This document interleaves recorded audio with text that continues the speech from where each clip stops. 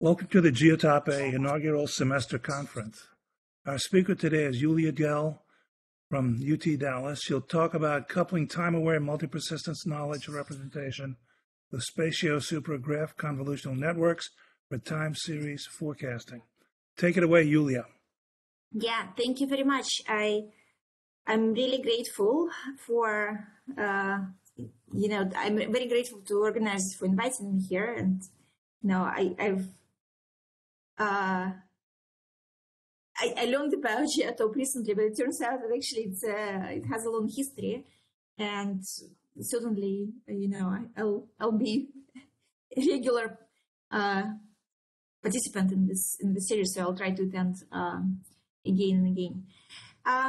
So I also would like to say a few things that I'm actually also at a National Science Foundation right now, so I need to acknowledge support from NSF. And I also would like to say that I am not algebraic topologist. Okay, so I started in pure math, my PhD is in applied math, but I've been doing statistics for 20 years and most recently machine learning. So I'm not algebraic topologist. Okay, so I'm trying to link some of the TDA concepts with statistics and machine learning. And I would like to say that this work is in collaboration with Yuji Chen, who used to be a student here in UT Dallas, and then he moved to Princeton, and he's right now assistant professor in CS in Temple University. My colleague at UT Dallas, who is algebraic topologist Baris Kruskunuzer, and my former postdoc, Ignacio Segovia Dominguez, who has just started his assistant professor's position in math, statistics and math, data science in West Virginia University.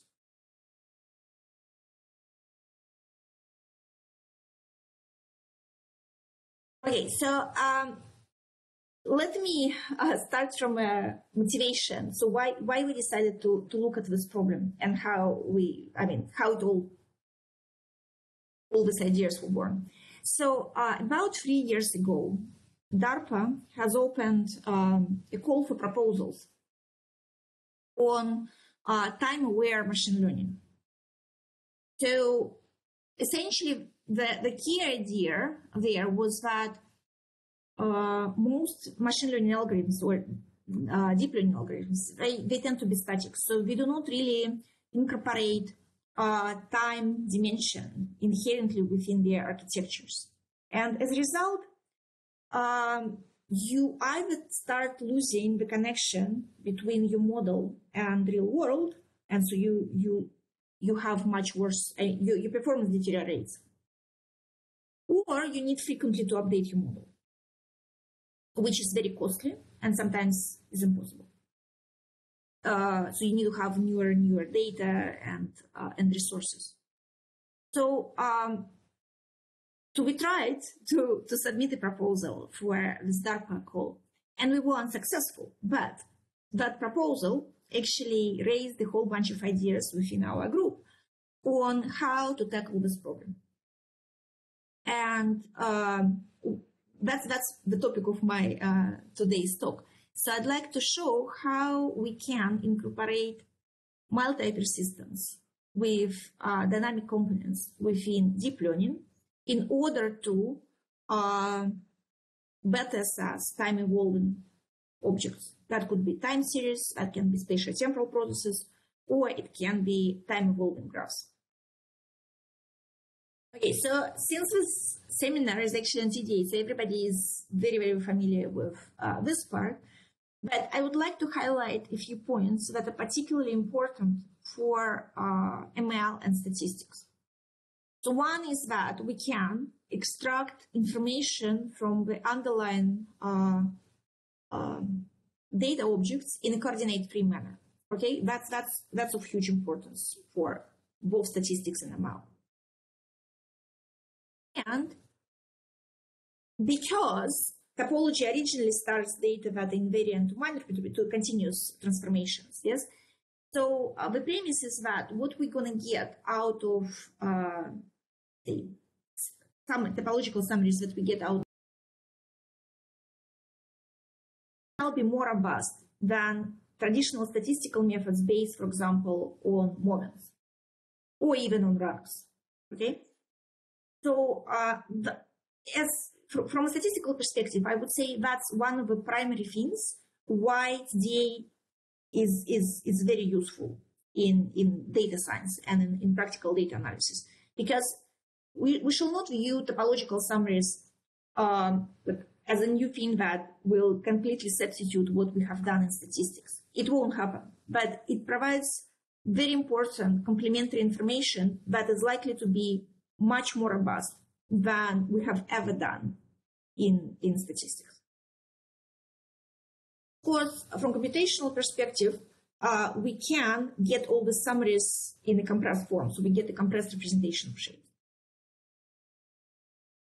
Okay, so the way, if I try to explain it to students, or someone who is not familiar with topology, we can look at that through art. Okay, so I very much like Impressionism, and it took me a while actually to find a good picture of showing that, and I'm still not completely satisfied, but the idea is there.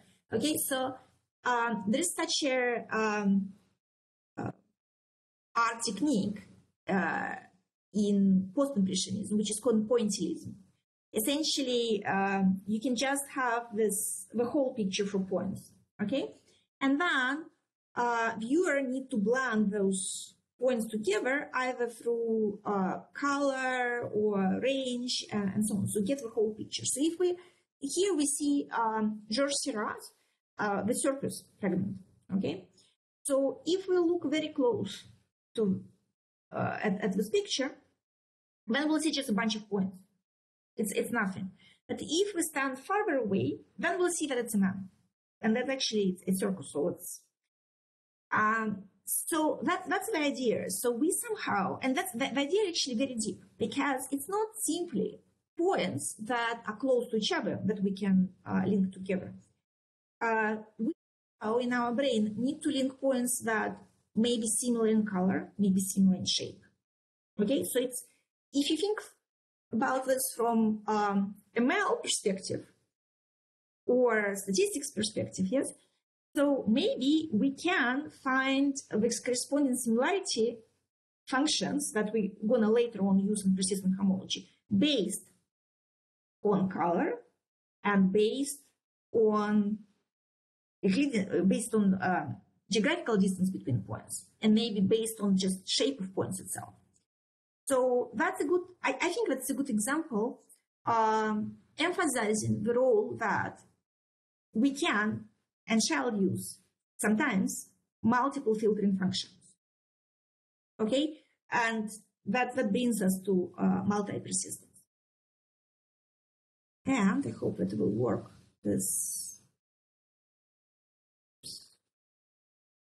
It always takes, Ignacio has prepared this wonderful illustration how TD work works, but sometimes it doesn't.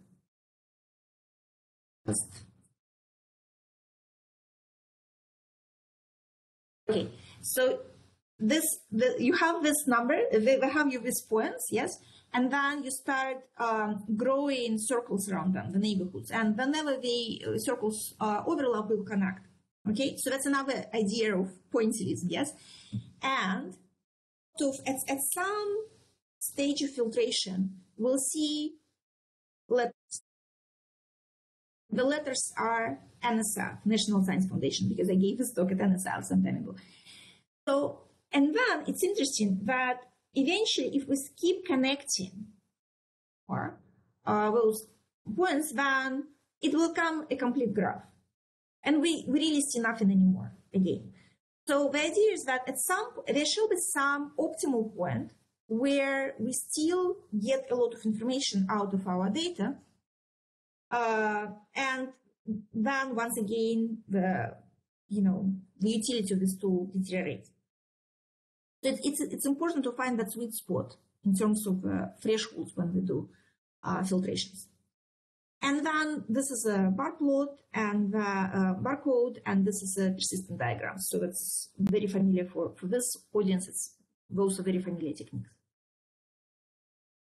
So if we now go toward applications of persistent homology, the way how it works, we start with data. We'll get this filtration, tested simplicial complexes, then we'll extract topological summaries that could be in the form of landscapes, curves, persistent curves, and persistent, somehow vectorizing persistent diagrams in terms of persistent images, like Henry Andens did, and many other ways of doing that. Kernelization, and then after we have extracted these features, usually in a twice differentiable form, then we can bring it into deep learning. So why twice differentiability is important here? Because then we can run the convolution operators within deep learning. So since I would say 2016, 2017, there have been many papers that focus on single parameter persistence. So that is when we pick up one filtering function. For example, going back to art, it can be just color, okay? And then get persistent image or other forms of kernelization or landscape and incorporate that within machine learning or deep learning model. And it works very well. Sometimes it improves performance. In most cases, it improves robustness. Okay, so that's very promising. However, there are many cases when you would like to have more than one filtering function. And again, going back to the art example, that could be when your filtering function may be color and your filtering function may be distance between points. Can we do it together at the same time? We have also one of my former postdocs started working on blockchain data. And he has shown that actually, if you find the appropriate filtering function on Bitcoin, you can identify some of anomalous behaviors, such as, for example, ransomware. So here you work with Bitcoin transaction graph and extract certain features out of it. And if you are lucky enough to get the right filtering function, you can actually identify ransomware families. And moreover, you can predict that some of the transactions are ransomware, and this ransomware family, similar patterns have been seen before. So it's likely that the authors of this ransomware are the same people. So in case of Bitcoin, the two immediate candidates for filtering functions will be volume and number of blockchain transactions.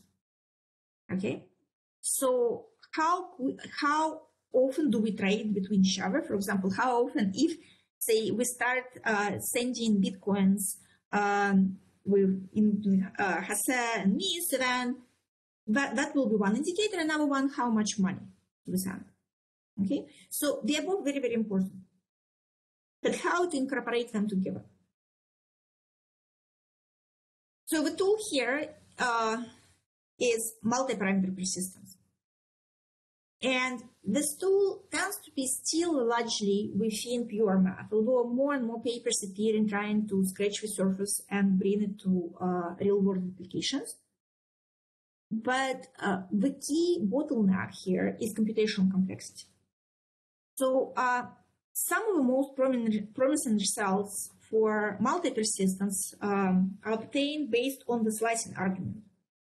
So that's when you project essentially the filtering on two functions onto a single direction, okay, so on this slide. But the problem here is that the projection angle, so how you select the projection, so the slicing idea will impact the outcomes of your final model performance, okay? So finding the optimal slicing is computationally expensive, and it doesn't scale up well for modern problems that we get in data science and machine learning. So that becomes a problem.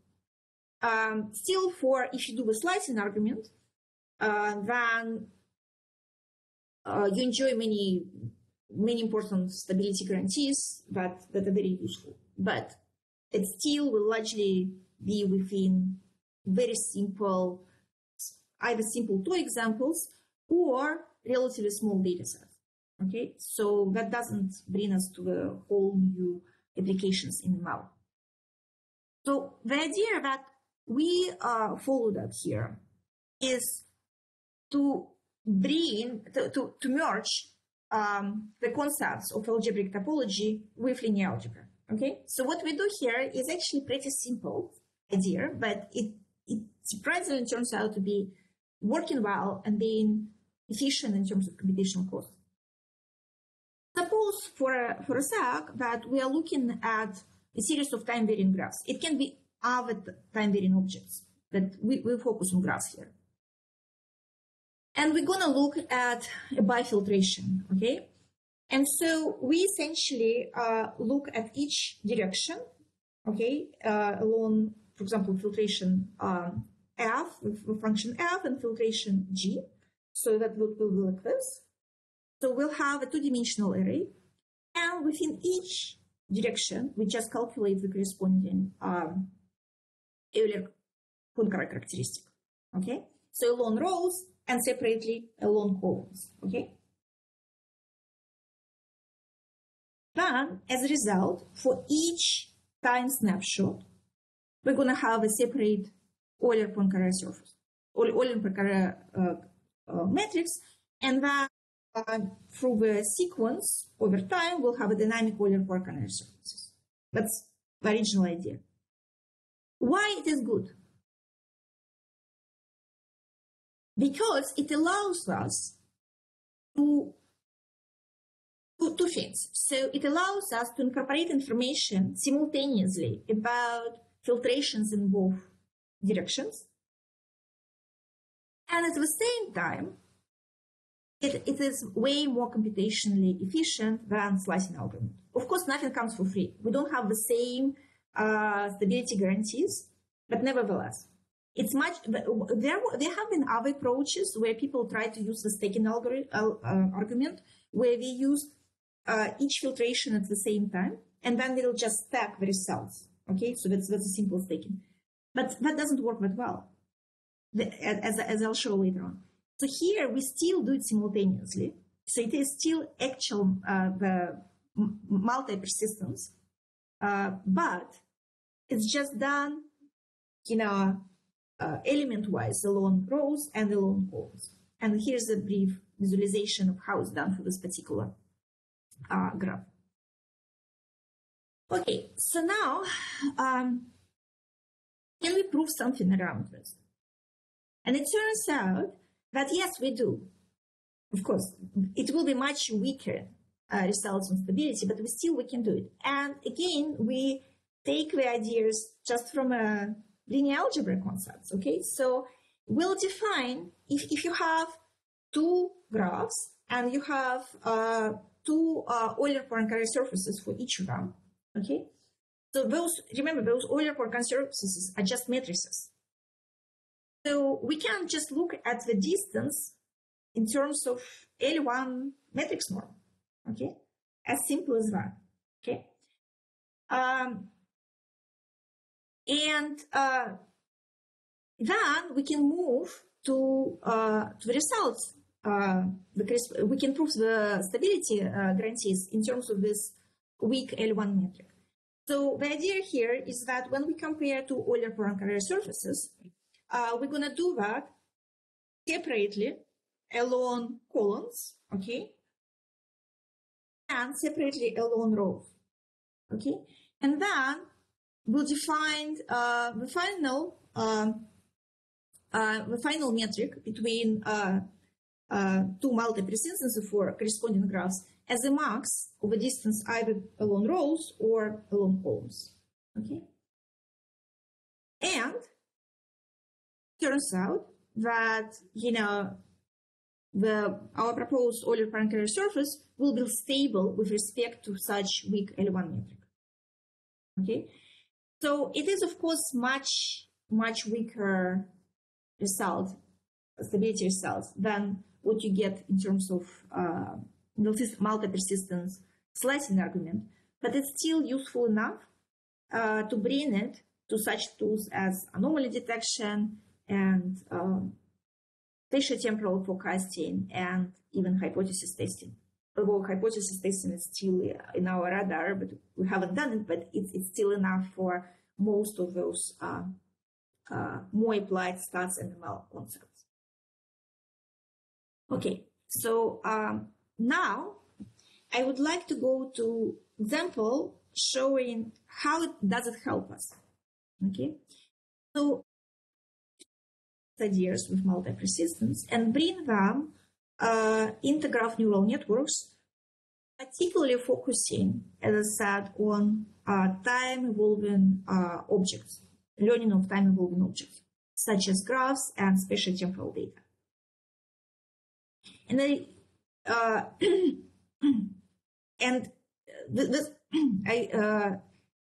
as I said, like this was the primary motivation for us that came from DARPA call. But of course, the ideas that I present here, they could be applicable even for static objects as well, where you may be simply interested, like it's in this art example, just on color as one filtering function and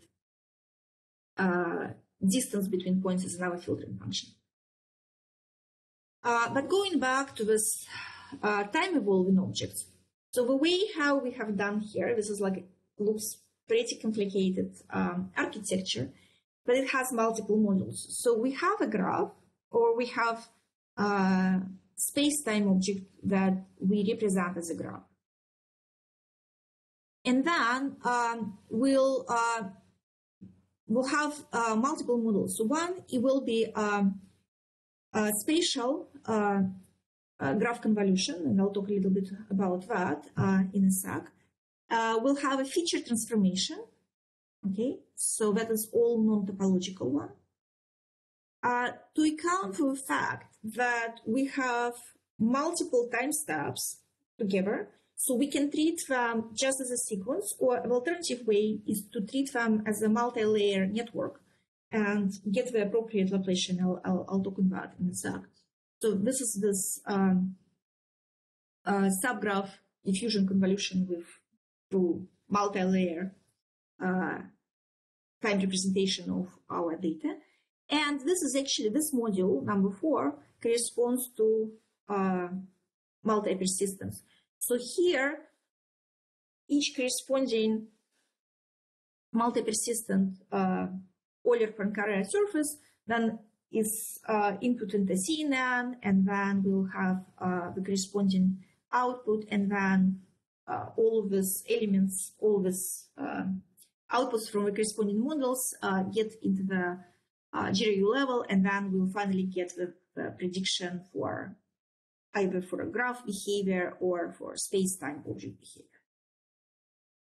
So I'd like to briefly highlight a few points that showing how our architecture, deep learning architecture. So I have a question. Yeah. Mm-hmm. If you could go back to the previous slide, Mm-hmm.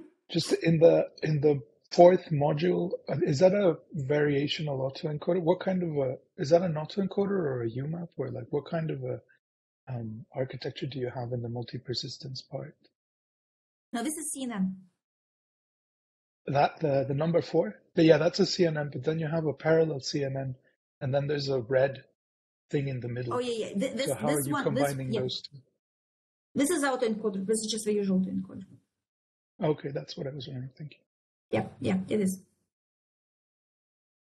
Okay, so I'd like to, thanks very much. Yeah, so I'd like to highlight a few points how our architecture is different.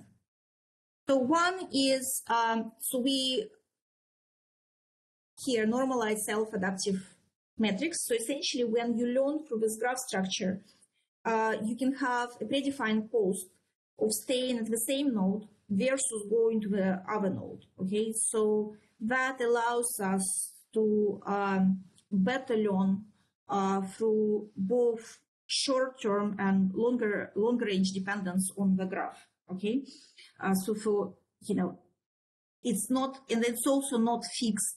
The underlying graph structure is not fixed anymore, so it is learnable throughout the process because you can have different jumps in between nodes, and that is based on the cost of the staying in the same node versus going to another node.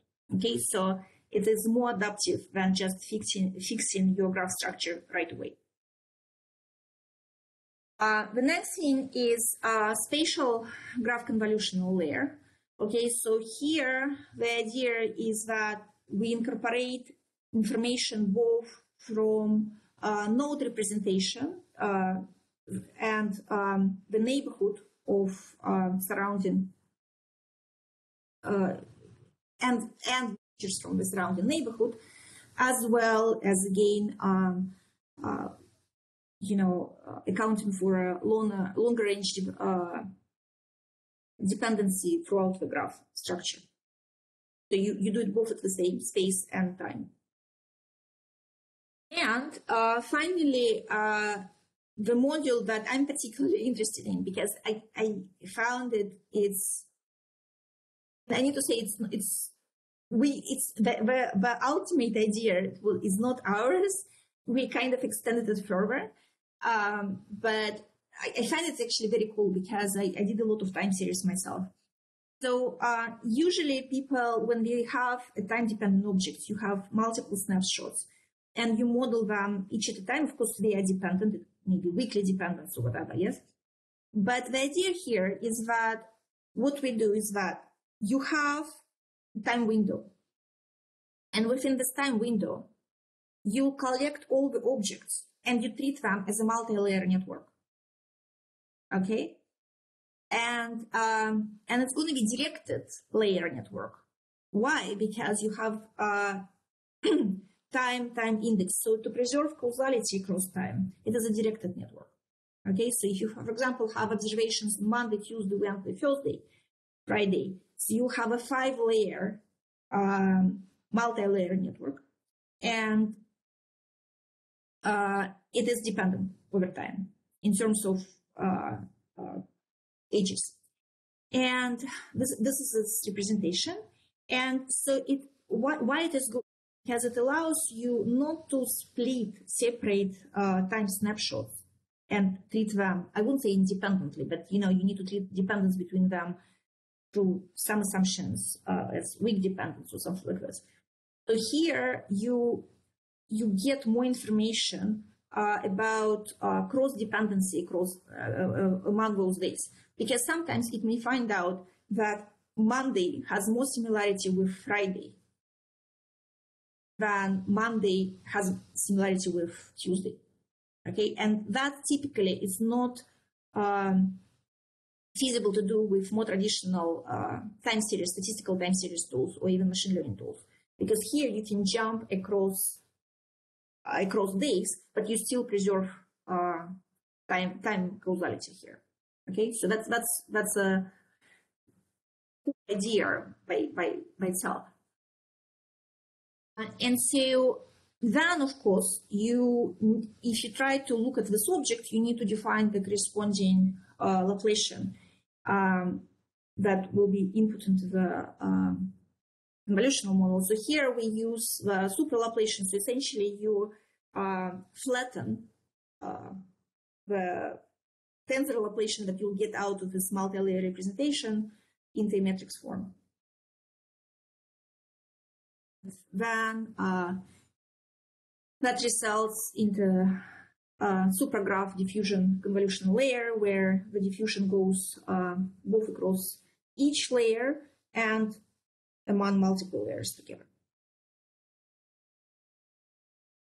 And finally, you combine all of this information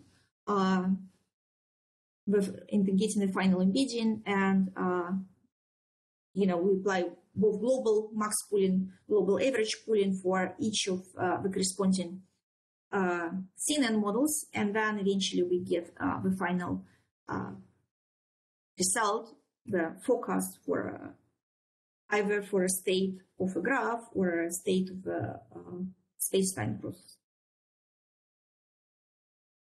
Are there any questions at this stage?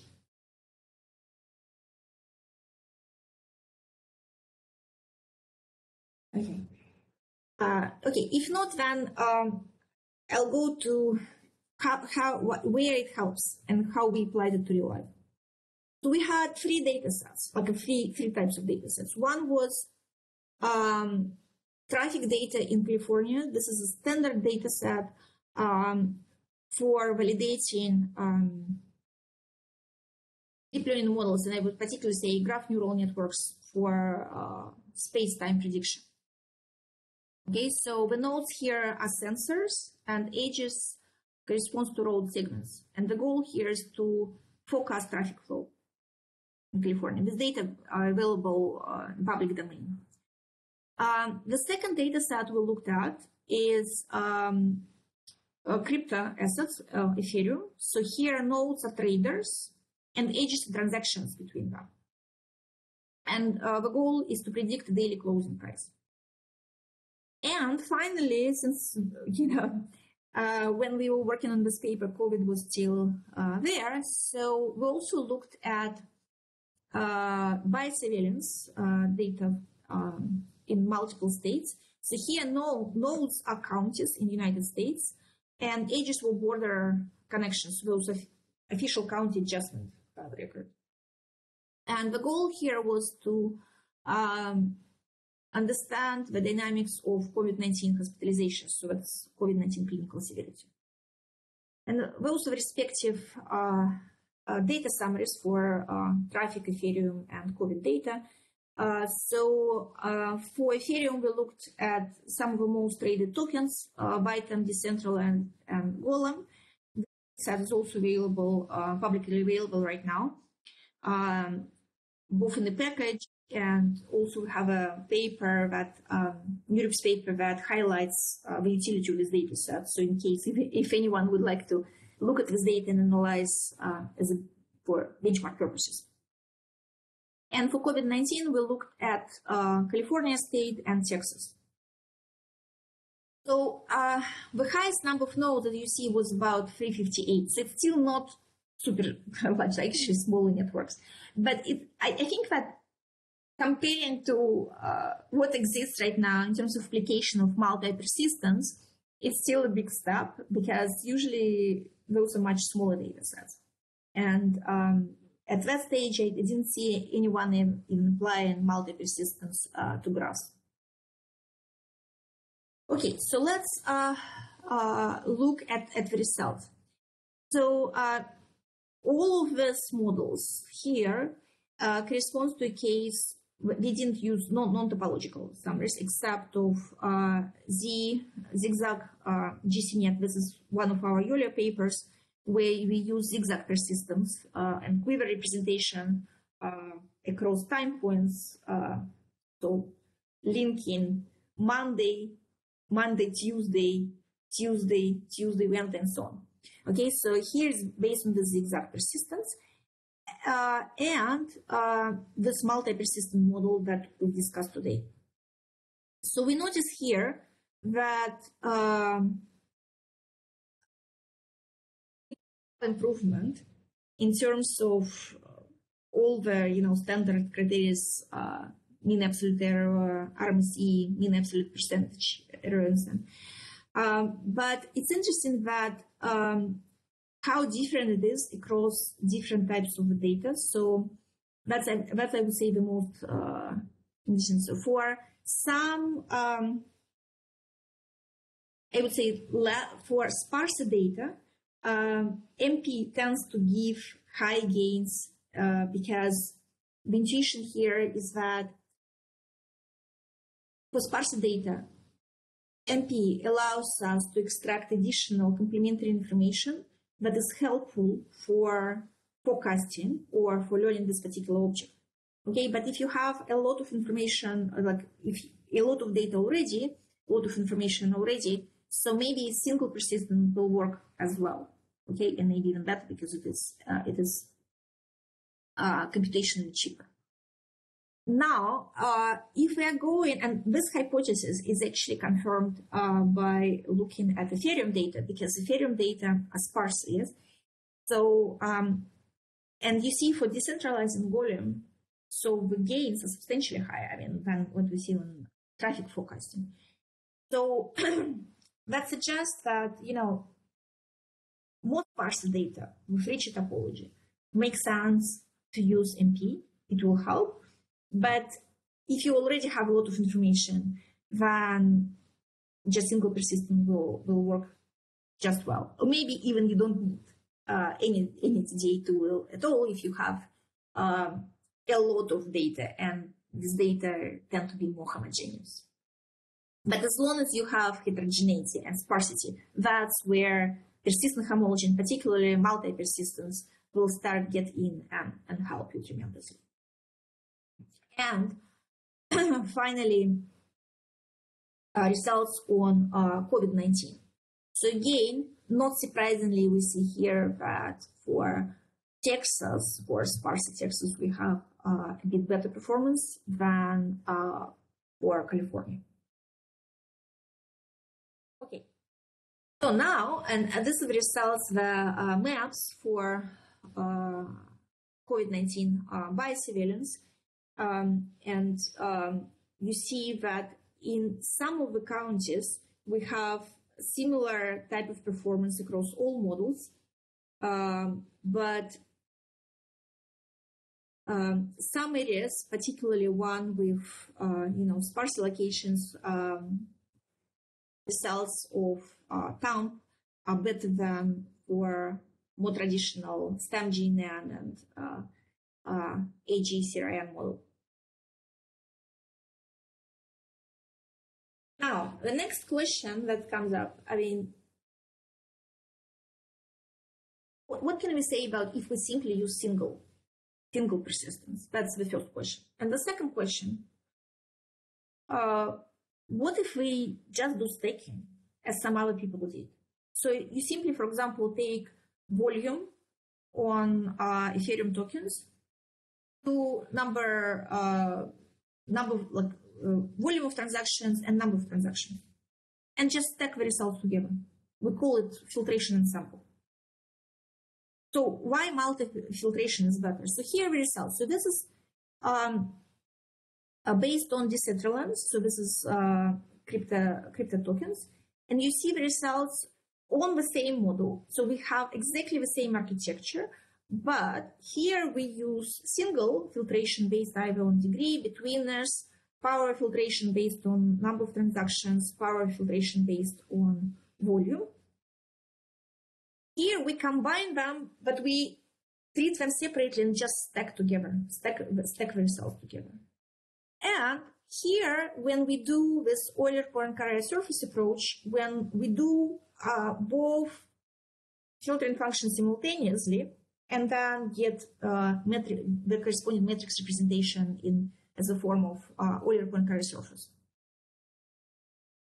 And it actually, to me, it was very surprisingly to see that indeed MP, the simultaneous approach, works much better. Okay, and if on top of it you have also the right filtering function, then the results become incomparably better. Okay, so you cannot simply do staking. It doesn't pick up the most important features that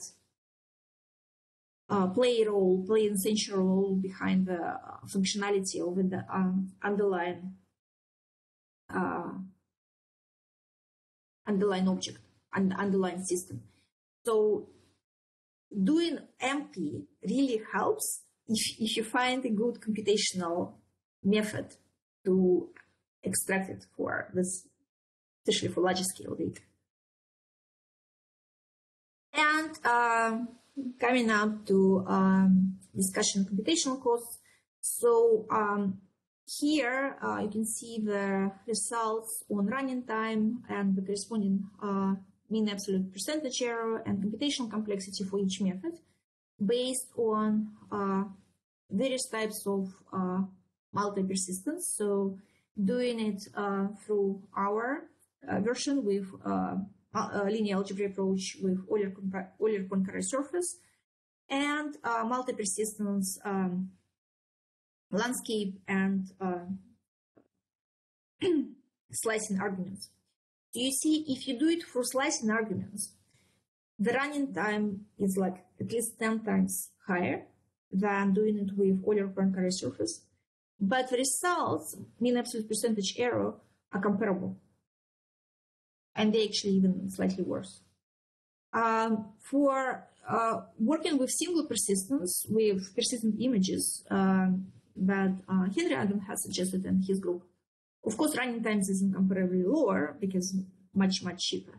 But of course, MAPE is also much higher. Okay, so in that sense, I believe that bringing linear algebra toward improving representation of topological summaries that we get from multi-persistence has a lot of potential, because in real life problems, you may sacrifice some stronger stability results and use something like weak L1 metric or some other similar metric around it, but you bring it to much more realistic scenarios, and you can analyze much bigger data sets. Although the data sets that we have analyzed here, they are still small, but it's still a big step comparing to what has been done before.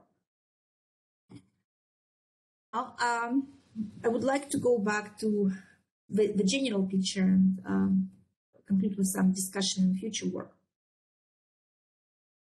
So yes, MP is capable.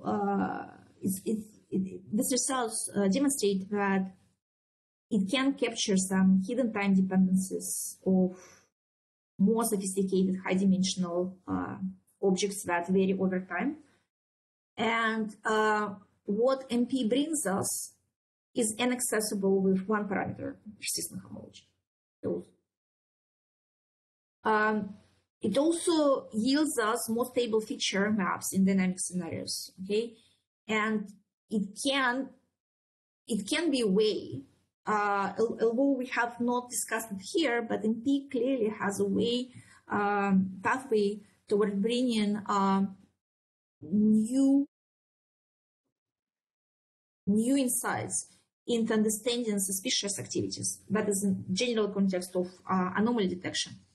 And for example, deterring and identifying the illicit behavior or illegal behavior associated with cryptocurrencies.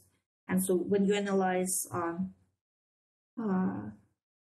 blockchain transaction graphs, both in terms of volume and number of transactions. So it has a lot of potential for anomaly detection. Much lower computational costs of this Euler-Poincare surface ideas, or this like linear algebra ideas within multi-persistence, has a potential to be the preferred choice for time-conditioned topological learning, and generally for time-conditioned representation learning in ML. And of course, the results in terms of, we have pretty competitive, promising results in terms of forecasting capabilities with much lower costs than other tools. So some of the ideas that we've discussed in our group that seem to be very promising, trying to combine MP with zigzag persistence. So that's a little bit redundant from one point of view, because you would say, okay, you do this dynamic Euler-Poincare surface. I mean, you do it over time. Why do you need zigzag on top of it? I would say it's not only capturing time dependency in homology, but it's also understanding what are the most prominent features that you observe over time in this object.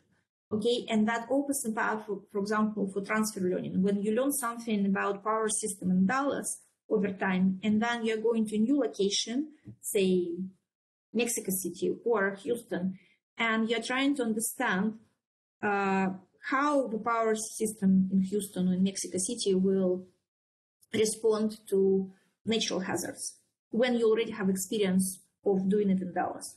So zigzag persistence, by using this quiver representation, allows you to extract some of the important information, some of the important signatures, topological signatures of your data over time. But this is done right now only for single persistence. Okay, so zigzag is only based on a single persistence. So can we actually fuse zigzag and quiver representation ideas with multi-persistence? So that we try to learn, the most representative, the most illustrative behavior of the underlying complex system through, multiple filtration over time, and then bring it along multiple locations. So I think that it has a lot of potential here. And finally, from my statistical expertise, I would say that virtually nothing is done on statistical inference on MP summaries, but actually very, very little is been done on statistical inference on persistent homology as well. But I would say those are some of the next, I would say that Yulia can be improved, but this is some of the directions that we're likely going to see in the next few years. And, more and more papers and approaches will emerge at the intersection of both single and multi-parameter persistence with statistical inference, because, statisticians need that.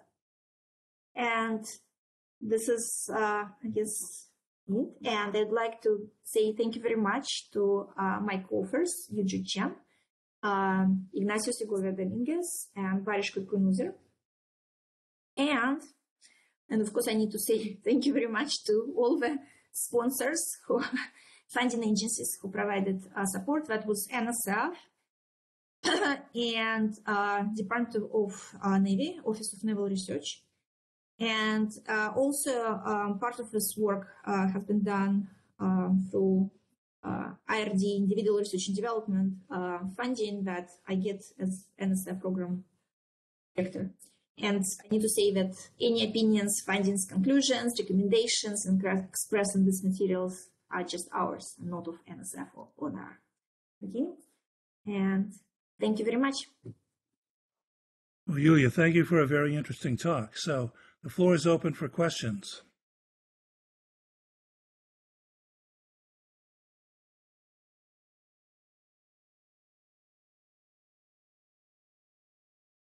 I've got one about using MP to predict the future. You were able to do it for COVID hospitalizations. Can you also do it for blockchain, the probability that somebody's going to do a ransomware attack? Well, ransomware, we did only single persistence, but yes, yes, you can. That's actually was original motivation. That was the original motivation for doing MP. That's how I came to MP. Because we analyzed a lot of this data related to crypto, and we found that it's always both important, both number of transactions and volume, and how to link them together. So we did some very ad hoc approach originally, something like based on a small subgraphs, what we call chinlets. But it's very ad hoc.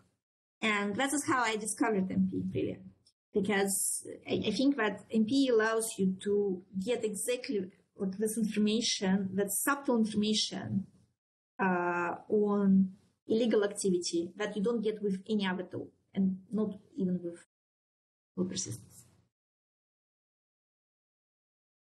Very interesting. Also, in your multi-persistence, you went with two filtration functions, little f and little g. Yeah. Would it be reasonable or useful to go to more than two?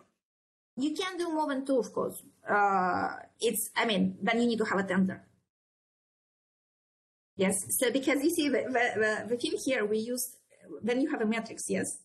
So that's nice. But if you have three, you'll have a tensor. So theoretically, it is possible, but you won't have any more, Euler Poincare surface as a matrix. You'll have a tensor. And tensor is another, is another thing. How to deal with, like, I mean, you can flatten it and still feed in into CNN, of course. Yes, you can. So the short answer is yes. The longer answer is that depending on computational costs and so on, there are some limitations. Maybe computationally insane to do that. So, I mean, for smaller data, you can probably do for smaller data set, but for bigger one, it also depends on how sparse it's going to be. Yeah. Maybe one thing is that of doing that, if you have a tensor out of it, and then instead of feeding the whole tensor, you can have some summary out of this tensor. You know, you can maybe take a spectrum of a tensor, like a generalized tensor Z eigenvalues or something like that, and then. So yeah.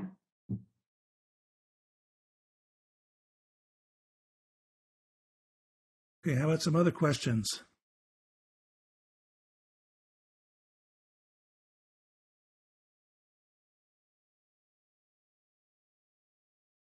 Hearing none, I'd like to thank you, Yulia, for a great talk. Thank you.